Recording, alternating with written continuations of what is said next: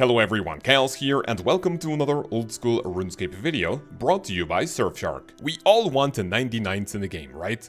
Whether it be your favorite skill, a 99 to flex on your friends, or simply because it matches your fashionscape and you want to look cool in a 2007 version of a 2001 point-and-click browser game for children. Whatever the case, Skillcapes come with nifty passive effects that make them useful not only when training their respective skill, but because they can be interacted with for a handy teleport or to get an item from them. In today's video, we will go over every single Skillcape and ranking them in 4 different categories according to how useful they are. I've actually made a video like this in the past that is now over 2 years old, so I think it would be the perfect time to improve it, and to add even more, I will even suggest improvements to some of the capes, because to be quite honest with you, some effects are just depressing. If you enjoyed this video, consider subscribing with notifications on, drop a cheeky like, and you can come to this channel every day of the week except Thursdays and Sundays to catch our live streams and interact with this amazing community. The only disclaimer I have for this video is that the ranking you're about to see is mostly based on personal opinion and how each skill cape performs after 99.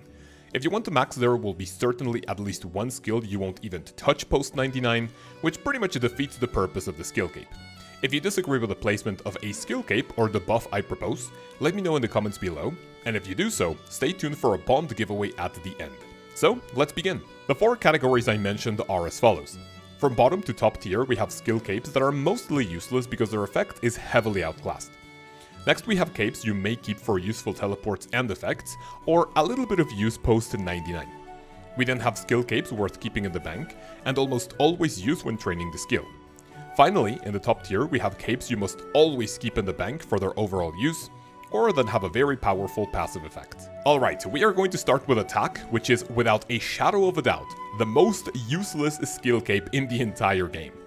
And you might only see people wearing it for fashionscape. Attack allows you to stay in the Cyclops rooms at the Warriors Guild indefinitely, as long as you're wearing it. And after you get a Dragon Defender, you will only come back here if you lose the Defender by some freak accident. I can't stress enough how useless this effect actually is. To make it better, it could guarantee a minimum hit that isn't a 0. This could work great for items that need an accuracy check to unleash their effects, such as a Dragon Warhammer or all the available God Swords.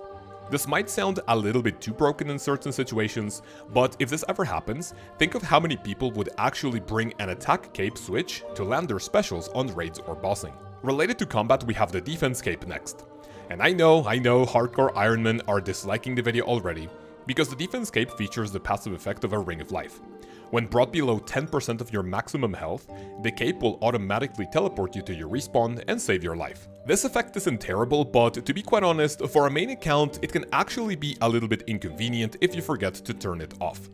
This doesn't have anything to do with that one time when I was on a Krill task, and after being taken to like 5 HP, I was teleported out 1 or 2 hits away from finishing my Slayer task. For it to see more use, it could have heavily increased the defensive stats, so people would actually take it when tanking at places like Bandos or Zami God Wars Dungeon. One of my personal bottom tier capes definitely has to be Agility. This one has 2 effects. The first one is that it acts as a graceful cape, and the second one is that once per day, you can interact with it to get 100% energy back, as well as giving you the effect of a stamina potion for just 1 minute. On paper, this doesn't sound bad, and you will be wearing it every time you put on full graceful, but hear me out. I mean, you're supposed to be a master of agility, so please tell me, why do I still fail obstacles whenever I have it on? This becomes an absolute nightmare at, for example, the Elven Forest, where I swear to God I fail the tripwire trap like 80% of the time when traveling around when doing clue scrolls. Jagex, for the love of everything you find holy, please make it so wearing the agility cape you are guaranteed to skip over every single obstacle. Up next we have the security cape, which is obtained by training online security. And for that we have today's video sponsor, Surfshark. Some of you may value your RuneScape account way too much. Probably more than, let's say, your dog or your wife. For the record, that is definitely not me. Surfshark offers online protection by encrypting all your information sent between your devices and the internet so nobody can spy on you. Not only that, but one of their additional services is a hefty antivirus, which will keep your devices clean at all times. One of the most convenient features allows you to change your device location to pretty much anywhere in the world in case you are trying to access content that isn't available in your country. Their Clean Web feature will also provide solid browsing security by warning you of any phishing websites or malware if you accidentally click on any sketchy link. If any of this sounds like the perfect Christmas gift for yourself, Surfshark is hooking you up to 6 months of protection for free. Go to surfshark.deals/KaozOSRS or click the links in the description or the pinned comment to get started on improving your online safety. Once again, thank you very much to Surfshark for sponsoring this video, and let's continue. The woodcutting cape also falls in this category, and I'll be honest, it mostly has to do with my raging hate for the gathering skill. When wearing it, you have 10% increased the chance of getting bird nests as you chop trees.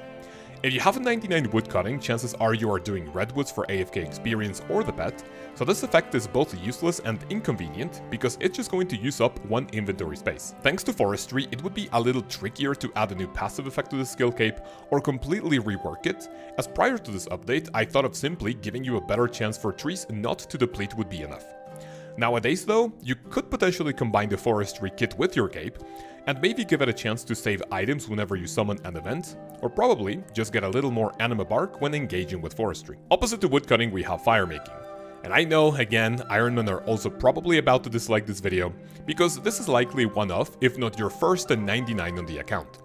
The first effect is that it serves as an inextinguishable light source for dark areas, and 2, it counts as warm clothing for Winter Toad. If you have a 99, chances are you already have enough pieces of warm clothing, and with a bullseye lantern, this cape is actually pretty bad. In my personal opinion, firemaking is the most useless skill in the entire game, so it's difficult to think of a useful skill cape perk that works post 99. But if you want to go for more experience, maybe making it so your actions are not interrupted or Winter Toad, or maybe, with the newest addition in the game in the form of bonfires, adding logs to a fire could give you 50% experience per log instead of 33%. The last cape in this category is fletching, and this would be lower on the list, but quite frankly, the previous ones are absolutely ridiculous. You can interact with the skill cape 3 times per day to obtain a bronze crossbow and a mithril grapple. If you ask me, the only way to use these would be for Armadillo, because grappling shortcuts are quite literally dead content in the game, excluding that one achievement diary task for Lumbridge in the Dorgasoon area. A way to quote-unquote fix the skill cape that doesn't involve a boost in experience would be to be able to craft arrows, bolts, or add gem tips to bolts in larger quantities. Currently, you may only do 10 actions per cycle, so for activities like making arrows for example, you can only make 150 before stopping. We could bump it up to 20 or 30 actions, and making it less tedious for both main and Ironman accounts alike. We start the next category with the Strength Cape. This does absolutely nothing other than teleporting you to the Warriors Guild. It's actually not bad for Ironman or Ultimate Ironman accounts who access the food shop frequently before going back to Slayer. For main accounts though, this cape is definitely the one you should skip on, unless it's your only 99 in the game and you want extra defensive stats. The only capes in the game which provide strength bonuses are the Infernal Cape with 8, the Fire Cape with 4, and the Mythical Cape with 1. It would be pretty cool to buff the Mythical Cape to have a +3 strength bonus, and to maybe give the Strength Cape a +2 or even a +1. I mean, you're supposed to be pretty strong, right? The teleport to the Warriors Guild is pretty cool for clue scrolls, so I'm a big fan of that one. Sadly enough, the Hunter Cape is literally the same as Strength. A completely useless skill cape when it comes to a passive effect, and the only reason why it's higher on the list is because it has 2 teleports instead of 1. This will teleport you to the private Chinchompa hunting grounds in Feldib Hills, and also the Black Chinchompa area all the way up in the wilderness. I love the first teleport because of clue scrolls, and the wildy one is actually kinda niche. With the new Hunter Guild coming along the release of Valimor in early 2024, the Hunter Cape could act like the Slayer one. Give you a chance of repeating your previous Hunter contract, or maybe things like providing a higher chance to obtain the Hunter material you are looking for when carrying out said contract. It's obviously a little trickier to buff an item based on the future content, but the Hunter Cape definitely needs some love. Fishing is quite literally the same as Strength and Hunter. This is also a skill I absolutely hate along with woodcutting because gathering skills are actually pretty cringe. But when you achieve level 99, the Fishing Cape provides unlimited teleports to both the Fishing Guild and Otto's Grotto. After 99 fishing, you will see literally no use for the cape, but again, I like it a lot because of the teleports are super convenient for glue scrolls. A way to buff up the cape would be to give it the passive effect of Spirit Flakes in a smaller capacity as to not devalue said item coming from Temperos. It could be a slight percentage of catching 2 fish instead of 1, or maybe just increase the catch rate of slow fishing spots like sharks, anglerfish, sacred eels, and infernal eels. I mean, resources are coming into the game in insane numbers thanks to bots and PVMing, so I don't really think it will hurt too much. The Herblore cape has 3 cool passive effects.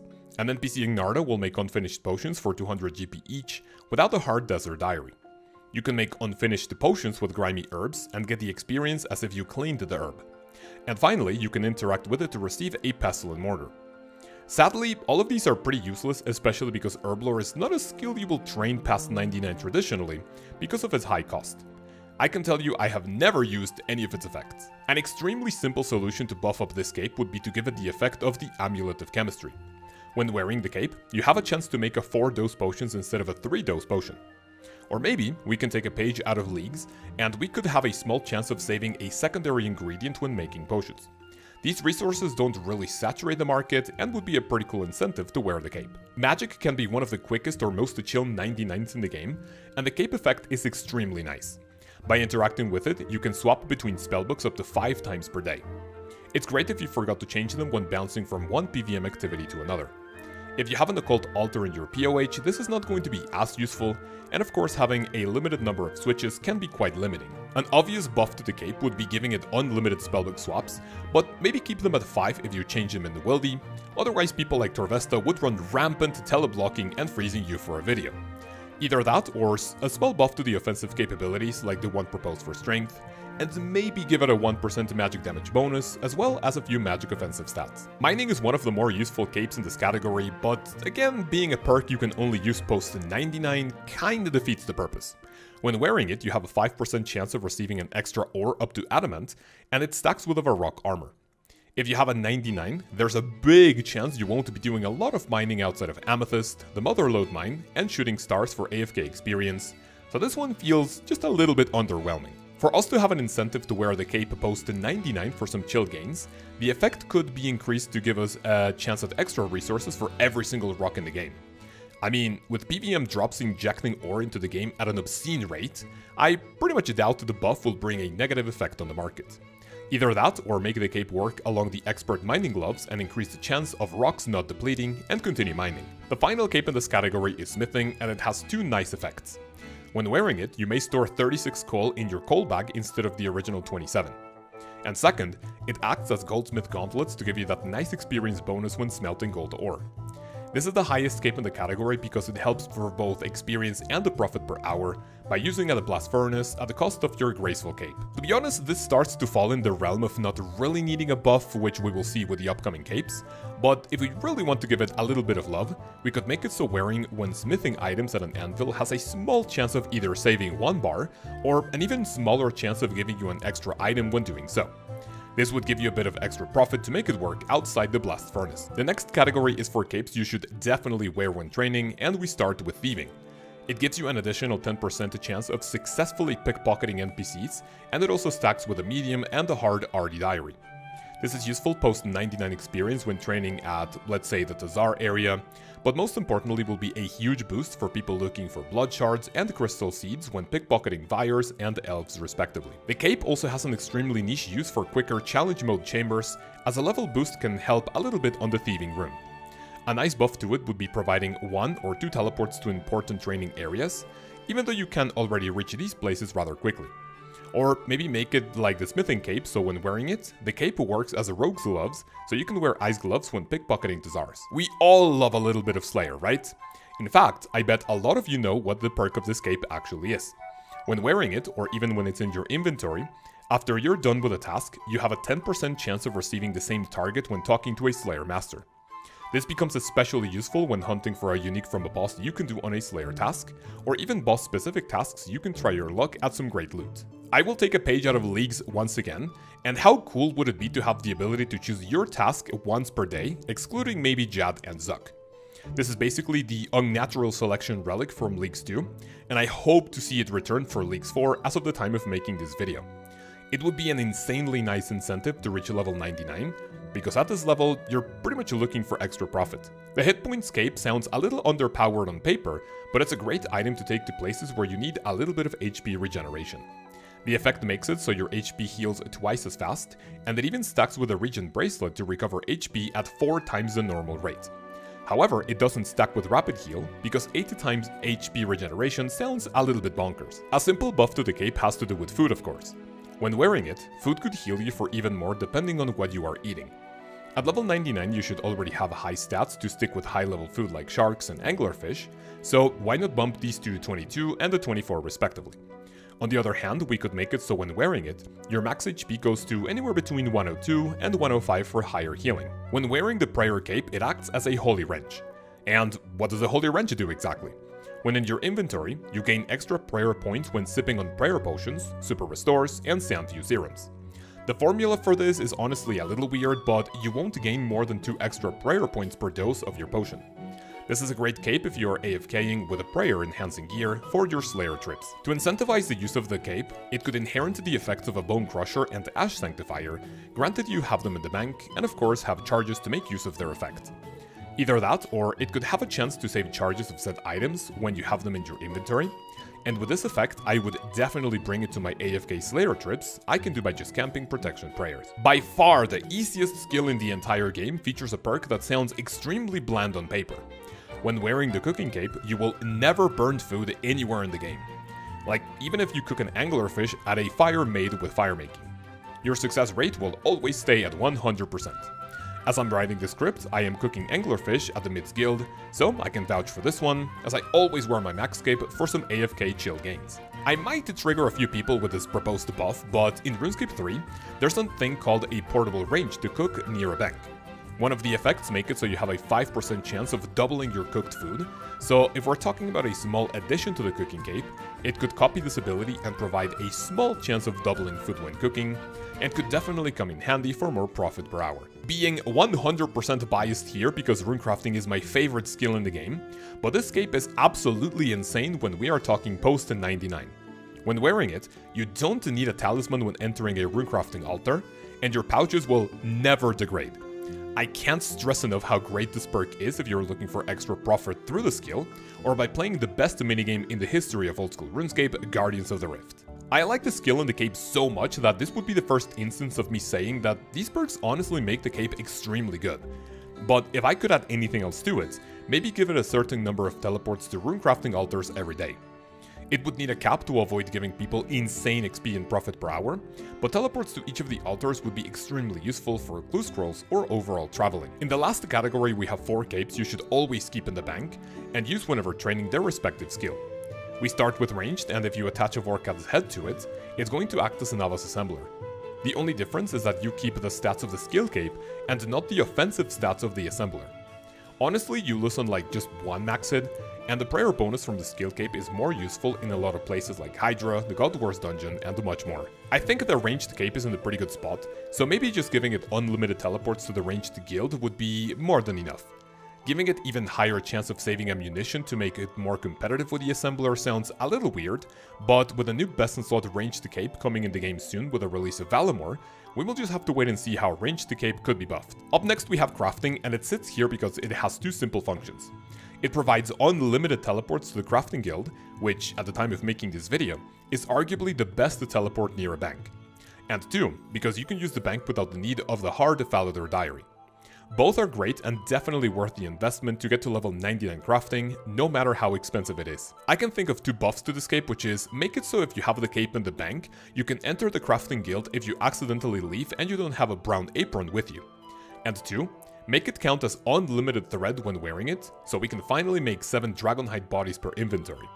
Either that or being able to store 1 mold in the cape to act as if you have it in the inventory to make jewelry, for example. The runner-up spot belongs to the farming cape, and as long as you go on farm runs for either profit as a main account or experience as an Iron Man, this is an item you will always have on your back 100% of the time. It gives increased chance at more crops from herb patches, and it even stacks with the magic secateurs. It also provides unlimited teleport to the farming guild, which is also near a bank. The only thing I can think of when buffing this already powerful cape would be to maybe give it an option for you to be able to harvest clean herbs and give you the respective herb lore experience when doing so. Some people may rather keep their grimy herbs because they're more expensive, and this would only save a few seconds for players who already plan to make their own potions when harvesting herbs. The best cape in the game is construction, and level 99 is well worth the investment. The cape doesn't have any passive effects, but it provides unlimited teleports to your POH, as well as every POH portal in the game, which goes up to 9 including the POH portal where your house is located. I have like 20 plus bank tabs and every single one of them has my construction cape for that one-click teleport to my house. I'll just say that I love this cape so much that I don't really have a single proposed to change to it. It already has insane utility, so giving it an effect for more experience or even chances at saving resources just doesn't sound fair. It could, however, give you the chance of having a butler in your house without the need of building 2 rooms. Whenever I make a video related to construction, I always have to do this, and it gets a little annoying. Ladies and gentlemen, we come to the end of the video. Thank you so much for watching and for making it this far. If you did, leave a comment below with a potential buff for any skill cape to see how creative you get. If you do so, include the term RSN along with your RuneScape name so I can pick a random winner on Friday, and we will meet up to give you a RuneScape bond. I want to give a massive and girthy thank you to all the channel members. Your support goes a long way, and my family and I cannot thank you enough for it.